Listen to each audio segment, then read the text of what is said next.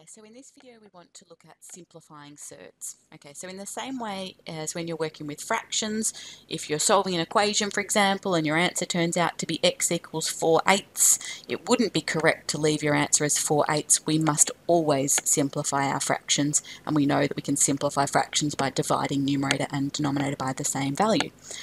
Similarly, if our answer turns out to be a surd, we must always give our surd in simplest form.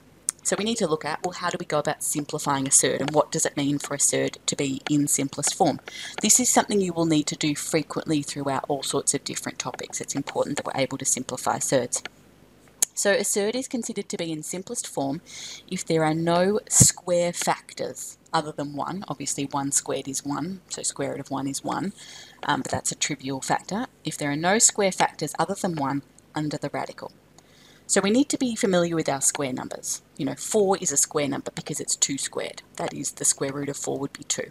9 is a square number because it's 3 squared. That is, the square root of 9 would be 3, etc. 144 is a square number. It's 12 squared. So square root of 144 would be 12. So what we mean here is, for example, the square root of 12 is not a surd in simplest form because 4, which is a square number, is a factor of 12. Okay, so there is a factor of 4 under this square root sign, under the radical, which can come out of the radical to simplify the surd further. Okay, so we need to use some of our properties of surd. So we recognise that the number 12 is 4 times 3. Now, the number 12 is also 6 times 2. Okay, but 6 times 2 is completely useless to you because neither 6 nor 2 are square numbers. It's about looking for square numbers that divide into the number under the radical. So root 12 is the same as the square root of 4 times 3 because 12 is 4 times 3. And then we can use our properties of surds that we talked about in the previous video, which say that if we have the square root of AB, it's the same as the square root of A times the square root of B. Okay, and so square root of 4 times 3 is the square root of 4 times the square root of 3. And what that allows us to do, by having identified the square factor and then splitting it into 2 separate surds, is now we have this, I was going to say surd, it's not actually a surd because the square root of 4 is 2. Okay, and so square root of 4 can be simplified to 2, and so actually what we have here is 2 times the square root of 3. That is, root 12 in its simplest form is 2 root 3. So it's all about looking for square numbers that divide into the number under the radical, that are factors of the number under the radical. Sometimes there won't be, and when there are no square numbers that go into the value under the radical, then it's a surd in simplest form. So for example, root 10, okay, well 10 is 2 times 5, and 1 times 10, but 1's a trivial other than 1, okay? But neither 2 nor 5 are square numbers, so it doesn't help us to break this up as root 2 times root 5, because neither of those simplify. Okay, and so root 10 is a surd in simplest form. Similarly, root 21, okay, it's 7 times 3, but none of those are square numbers. Root 15, okay, it's 5 times 3, but none of those are square numbers. Okay, etc., etc. So it's about square numbers that go into their value. Okay, so let's just focus on simplifying each of the following. So root 18. So 18 is 6 times 3, okay, but neither of those are square numbers. So focusing on these square numbers up here, which of these divide into 18? So 9's a square number and it goes into 18. So in my head, I'm sort of manually trawling through the square numbers. I mean, this one I can see 9 straight away, but, I'm thinking, okay, does 4 go into it? No. Does 9 go into it? Yes. Okay, good, I'm done. If 9 didn't, then the next, does 16 go into it? No. Then the next square number is bigger than 18, and so I know it's simplified. It's in simplest form.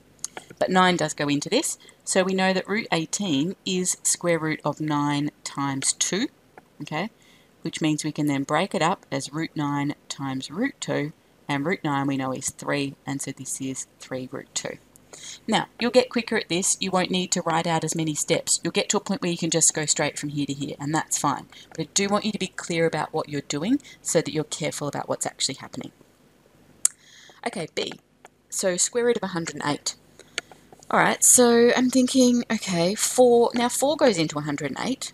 Okay, so if I just did that, okay, well 4 goes into 125 times and then into 8 2 times, so it's going to be 27.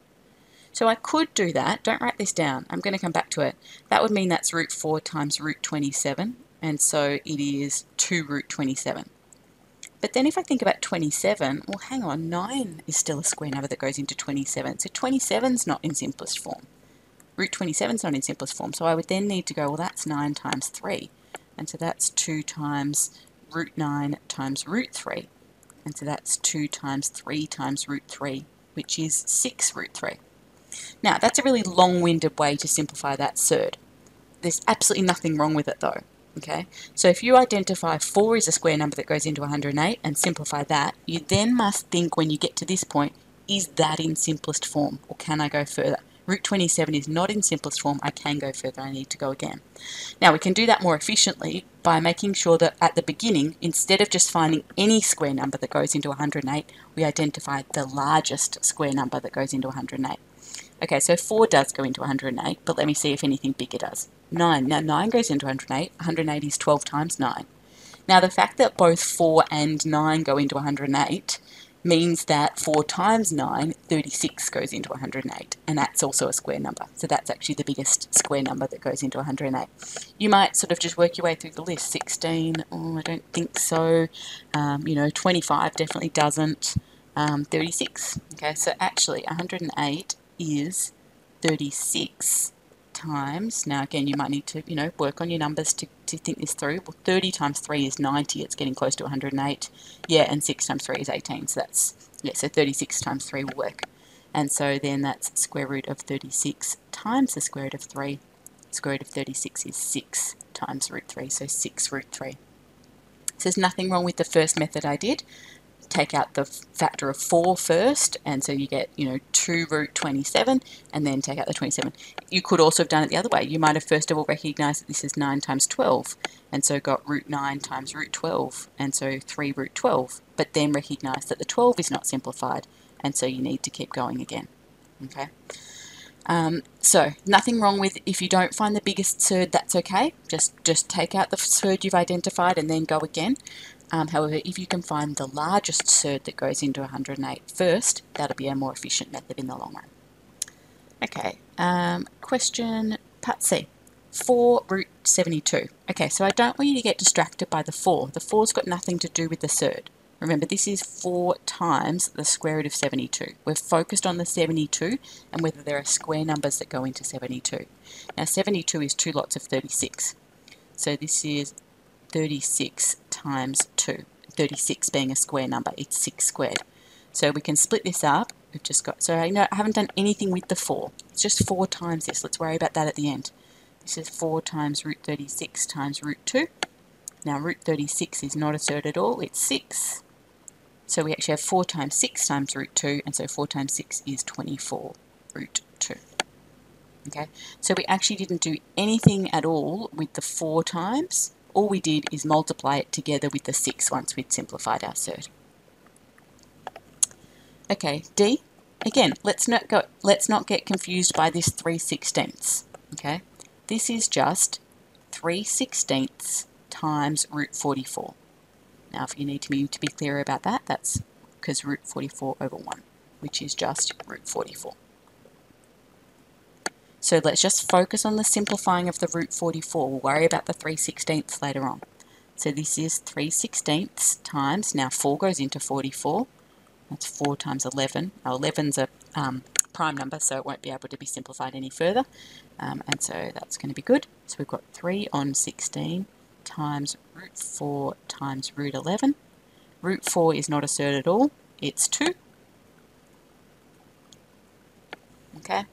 And so now we can multiply these together, the non-surd parts together. 2 is 2 over 1. Now remember, you can do 3 times 2 over 16 times 1, so it'll be 6 over 16 and then cancel down. But actually there's a common factor of 2 right here. You can cancel that 2 down with the 16. And so actually we've got 3/8 times root 11. Or if you want to write it back like it was at the beginning, we could then write that as 3 root 11 over 8. Because remember, that's root 11 over 1. 3 times root 11 over 8 times 1. Okay, example 2, express the following as a square root of a positive integer. So this is where we want to work backwards. So rather than have a number times a surd, we want to get to a point where it's just the square root of a number. So it's the opposite of simplifying. in its simplest form we're getting to this point, but we want to unsimplify it essentially. So what we want to think about is we want to be able to combine these together under a surd. So we want to be able to think about, well, 5, this is 5 times root 3. Now 5 is the square root of what? Okay, so 5 is the square root of 25. So 5 times root 3 is the same as the square root of 25 times the square root of 3. And so therefore it's the square root of 25 times 3, which is square root of 75. So 5 root 3 is the simplest form of root 75, but in this example we're reversing that process to write it as a square root of a single value, of square root of a positive integer. Okay, same process here with 7 root 6. We've got 7 times root 6, we want to write it as 1 third, so we want to think about how do we write 7 as a square root of something. So 7 is the square root of 49, and so therefore square root of 49 times 6. Now I might think that, oh well, 50 times 6 is 300, so 49 times 6 is just going to be 6 less than 300, so it's going to be 294. Okay, so in this case you're not looking for your answer to be in simplest form. This would be simplest form, okay, but we are reversing that process. Okay, practice today here from exercise 3A.